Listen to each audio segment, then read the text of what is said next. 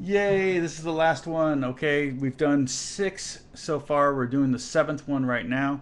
And the 7th mode in the key of G is F sharp Locrian. It's kind of a theoretical mode, but it's a legitimate mode. The notes in F sharp Locrian are F sharp, G, A, B, C, D, E, and F sharp. When you play it, it kind of wants to continue one more note and resolve into G. Right? It wants to go up one more note. So this one is actually, I really like this. We're going to go back down the neck to the 2nd fret. And I really like this one because remember the first one we had kind of pairs of strings had the same shape. So we had the spread 1, 2, 4 on the bottom 2 strings, and then we had the tight 1, 2, 4 on the next 2 strings, and then we had the 1, 3, 4 on the last 2 strings.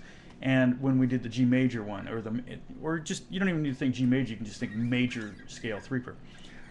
The Locrian one starts out with 1, 2, 4, 1, 2, 4, does that twice, and then goes to 1, 3, 4, 1, 3, 4, does that twice, then goes up 1 fret and does 1, 2, 4, 1, 2, 4, but spread 1, 2, 4, both of those. Okay, so basically we're going to go first, 2nd, 3rd, 5th, 2nd, 3rd, 5th, 2nd, 4th, 5th, 2nd, 4th, 5th, 3rd, 3rd, 5th, 7th, 3rd, 5th, 7th.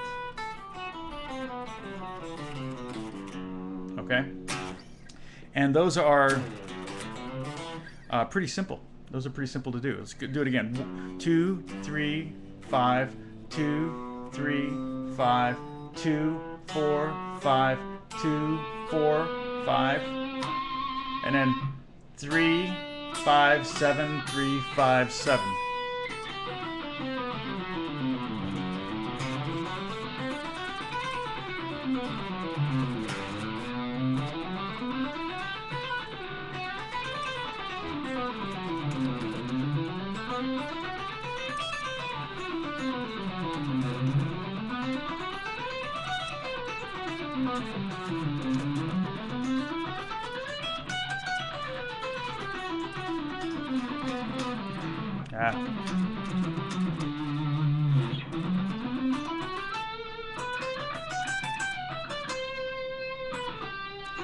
And you can actually do the Locrian one up here too.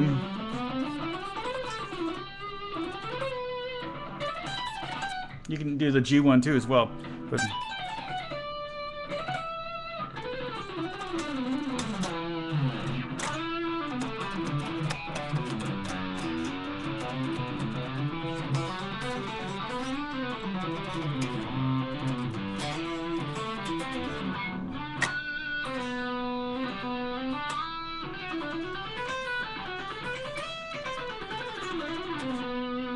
anyway, like I said, I'm not a shredder. I don't do a lot of that kind of playing.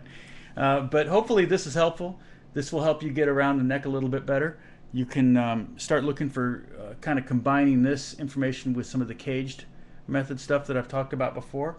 And if you have any questions about the modes, look back at previous blog posts about the modes. I did a whole series on that. And if you have any questions, please post them in the YouTube comment window, and I will try to answer them if I can. I will also take requests if you have something you want me to try to teach via YouTube. It's a little difficult, kind of not face to face, but I'll try to communicate as best I can for you. And let's see, that's pretty much it. Keep practicing, work on that picking, and I expect to see some videos from you guys that blow me away, that make me look like an amateur. So get at it, okay? I'll talk to you soon. Bye.